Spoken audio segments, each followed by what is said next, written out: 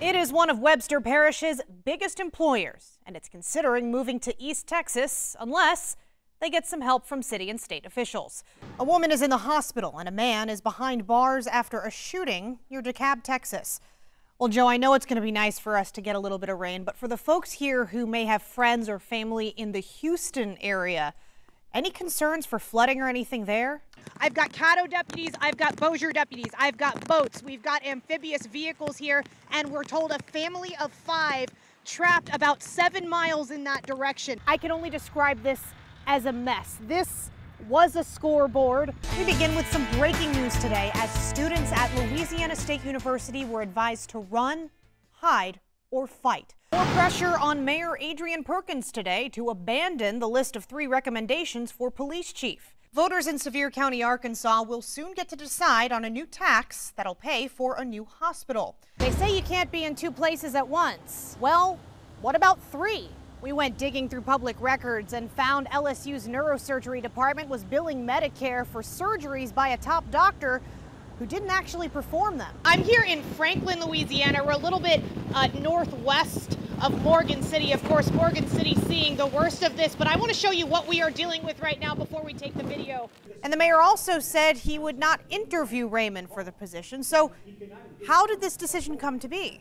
The crazy cat lady. It is an enduring entertainment stereotype, but it turns out not the real thing. This event is about the people who served us, those who are still here, and those who cannot be here today. That's what this event's all about. Yes, the 36th annual Mudbug Madness Festival is underway. Just got started, and our Allison Lorraine is live at Festival Plaza. And Allison, I hope you're hungry because you're going to compete in the mudbug eating contest today. I know you were asking for some pointers yesterday. Are you ready? Good afternoon, and thanks so much for joining us. I'm Jamie Ostroff. First at 4, an issue a judge has been warning about for 2 years has come to pass. The Caddo Juvenile Detention Center has reached capacity. Now, this means that kids who are normally sent to detention are being released. I spoke with one of the judges who has to decide who stays and who goes. Judge Paul Young told me this morning there were 25 kids in the detention center. There are only 24 beds. Before lunchtime today, Young released 2 detainees to their parents. One is a boy with mental health issues accused of beating up his father. Another, a child who acted up in school and violated probation. Judge Young feels both of these children would have been better served by detention. If the system doesn't respond with an appropriate sanction, then that teaches the kid there are no sanctions. Well, this influx is largely due to Louisiana's new Raise the Age law. It currently requires all 17-year-olds accused of nonviolent crimes to be prosecuted as juveniles. Now, that law will expand to all crimes next summer. This is an ongoing issue that Judge Young has spoken about with us, including as we have been following this one for a while. You can check out our extensive 3 Investigates coverage at ktbs.com. Tell you all about your 7-day forecast, and we'll update you on your traffic tracker here in a few minutes. Joe, you know, you and I love being above average, but not like this. Yeah, I'm not above average in many things, but temperature-wise, I'm experiencing above average, so I guess that counts too. Yeah, there you go. Above average humility, too. Yes. All right, thanks, Joe. A memorial service is scheduled for a man who was shot to death in Shreveport last week. That service for Jonathan Ibakwa is set for 11 tomorrow morning at New Elizabeth Missionary Baptist Church over on Jewella.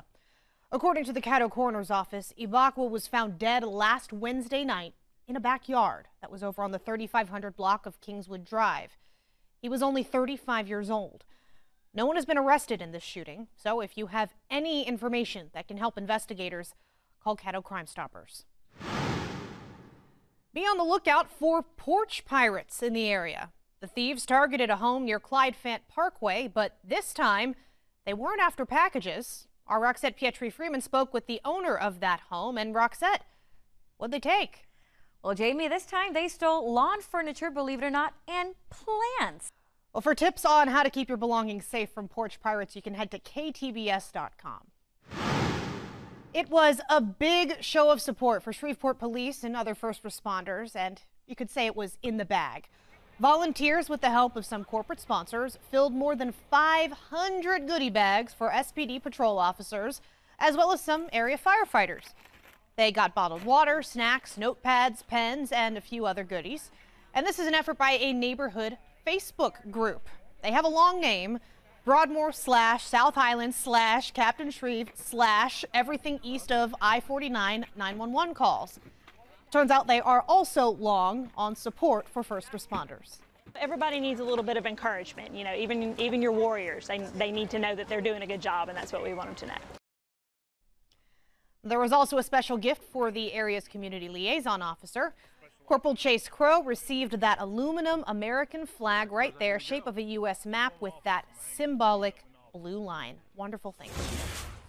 All right, folks, our team is fired up and ready to go for another night of Friday football fever. We'll have cameras on sidelines across the Arklatex bringing you all of the action. We're going to get things started in our 9 and 10 o'clock newscast tonight. Then you can join us right here on KPXJ CW21 for the Landers Dodge Scores and Highlights show. Well, he may have been off the clock, but this Texas police chief was not about to let a couple of drag racers pass him by. Plus rivals on the field, but in it together. A powerful message out of two communities shaken by recent gun violence.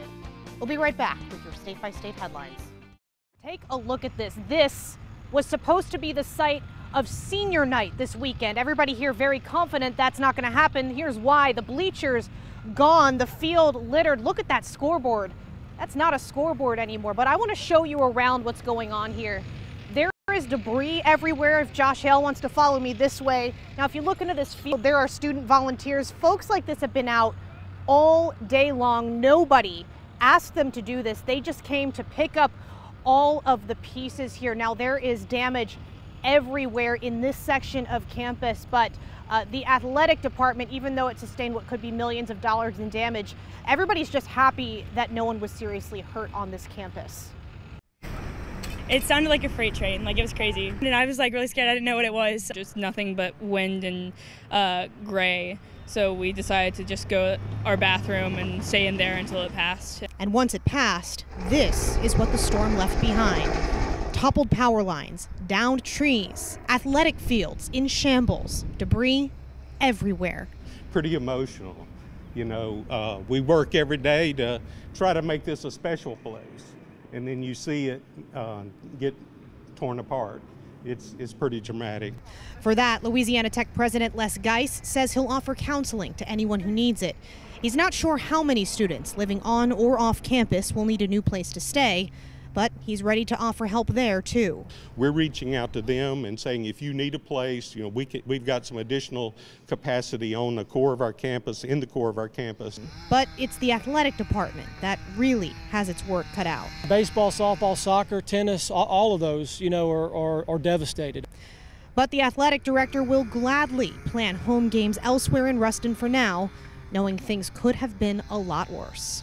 When you see the path of this storm and realize that it took out the baseball wall, and 40 feet next is a dorm in which, other than maybe some windows breaking out or awnings gone, there was not total destruction, and it could have been that way. It could have been a far more worse deal.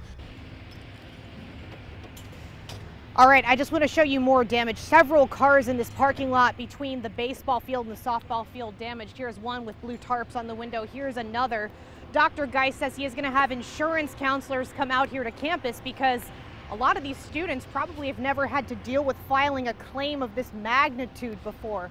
Now, meanwhile, a lot of power was out on campus today. Not all of it, however, because La Tech actually generates a lot of its own energy, only gets some from the city. Still not enough to have classes. Classes were canceled today. They will be canceled again tomorrow. Live in Ruston this evening, Jamie Ostroff, KTBS 3 News. I just want to tell you how proud I am of you and how far you came. Believe it or not, you have climbed some tough hills and battles over the years. I will always support you. That's part of a text message Travion Anderson sent to his girlfriend, Shateri Payne, 6 days before she died. A young officer in the prime of her life was killed in a senseless act of violence. Payne, who had just graduated from the academy, was leaving to start her night shift with the Shreveport Police Department January 9th. She was shot in the head in her driveway. 173. Are y'all putting out that Travion Anderson as a suspect? That's 10-4. Okay, I had him detained in a patrol car at this time. We believe Anderson shot and killed her and concocted the false narrative of her being murdered by an unknown suspect. His cousin, Lawrence Pierre II, and a friend, Glenn Frierson, are accused of helping him hide the gun. Prosecutors are now building their case against Anderson, the man who they say pulled the trigger. It's a big one. And we went through it all. Hundreds of pages revealing text messages, Google searches, and interviews that tell the story of a planned-out murder of a woman trying to escape an abusive relationship. Investigators interviewed Payne's mother and grandmother, who was on the phone with Payne when she died, with the line on mute. Both women said Anderson treated Payne poorly, breaking her police radio and accusing her of cheating in the weeks leading up to her death. They said Payne had found a new apartment, put down a deposit, and was supposed to pick up the key on January 15th. But according to Payne's grandmother, Anderson had other plans. She said Payne told her in December that Anderson said he would kill her first before she left. Investigators also got a warrant to go through Anderson's phone. What they found revealed to prosecutors a deadly plan in the works. Deleted Google searches included, but were not limited to, shooting insurance, does Aflac pay for gunshots, accident insurance, gunshot wound to arm, gunshot wound to leg, and can you die from a gunshot to leg. Affidavits also reveal a series of text messages between Anderson and Pierre exchanged before Payne was killed. January 8th, Pierre texts Anderson, "Let's knock it out tomorrow." January 9th, Anderson seemingly tracks Payne's every move as she gets ready for work. 7:50 p.m. Bet she putting on clothes. 7:54 p.m. She just about done. 8:14 p.m. Should be coming down. 8:16 p.m. Outside. Officer Shateri Payne was shot at 8:18 p.m. An old book of poems, A Jury of Neighbors, shares the stories of fictional characters speaking from beyond the grave.